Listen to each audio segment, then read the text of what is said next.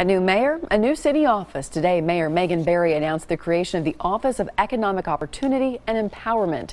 She says the organization will work on issues like affordable housing and poverty.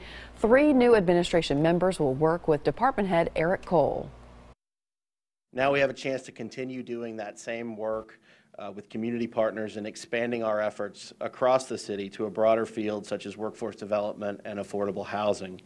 All of these collaborative efforts will work together towards a common goal, towards your common goal of building a better quality of life in Nashville. Improving quality of life for all of Metro's residents was one of the key themes of Barry's campaign.